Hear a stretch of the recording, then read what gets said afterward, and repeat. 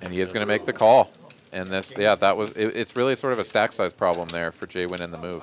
And everyone folded the aces and the kings pre-flop. So a deuce would be funny. Boom! Sick nasty. Wow. The founders. There's a reason for it.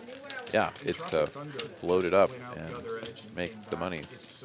Incorrect, but it's fine. Oh, we have a beautiful hand here. Yeah, well, okay. Bottom There's different set, perspectives. There's different. Top pair twice with some hearts. Yeah, this is going to get pricey quickly as everybody has a piece. Top here for you. Bets 65. Brandon here with the bottom set.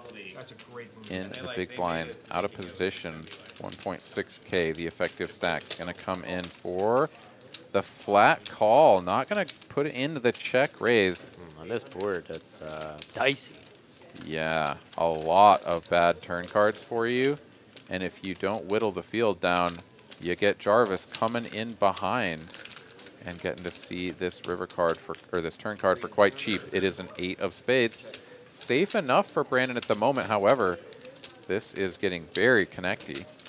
Players check, slide However, the best straight, like pretty much the only straight that you'd really assume could be out there was made on the flop. Yeah. So 8 doesn't really change that. However, it does bring in backdoor spades.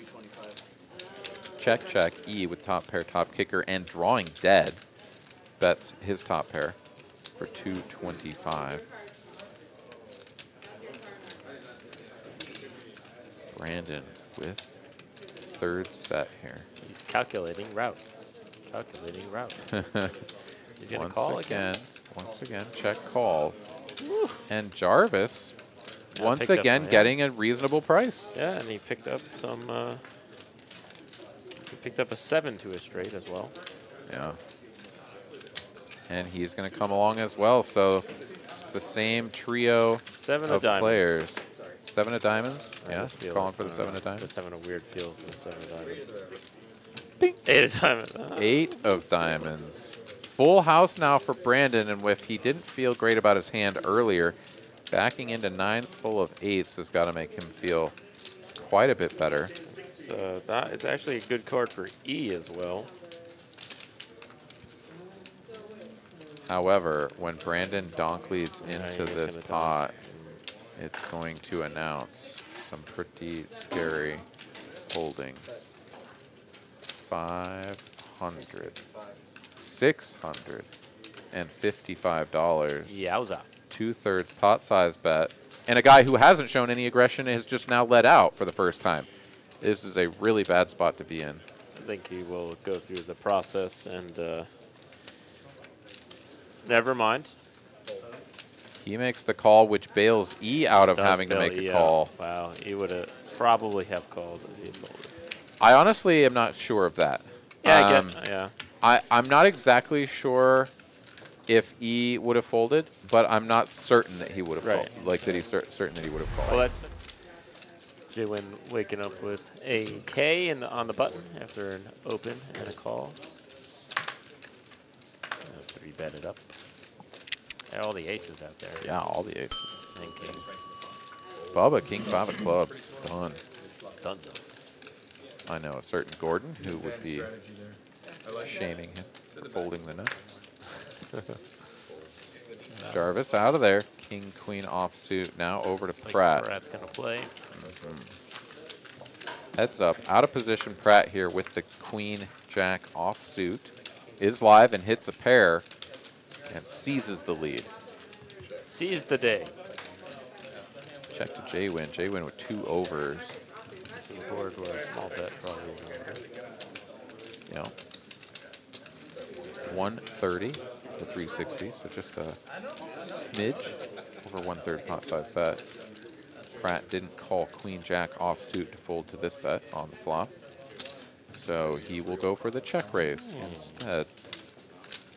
Once again, bringing back the old early 2000s. Let me just go ahead and find out where I'm at. I need to know where I'm at.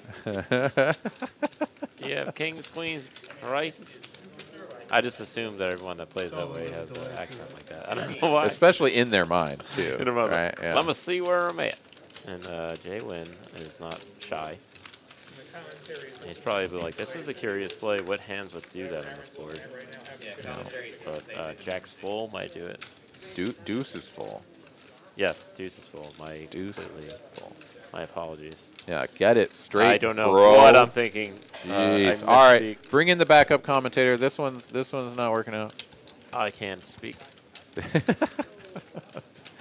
Pratt betting more for value, 450 now. Deuce is full of jacks, and he is going to get shipped on by JWin. JWin has seen this "let me find out where I'm at" thing more times than he is going to let Pratt get away with this one. I think JWin is thinking like, all right. I mean, I can have aces, kings, and queens, and Pratt maybe could have queens, but JWin loves making people squirm.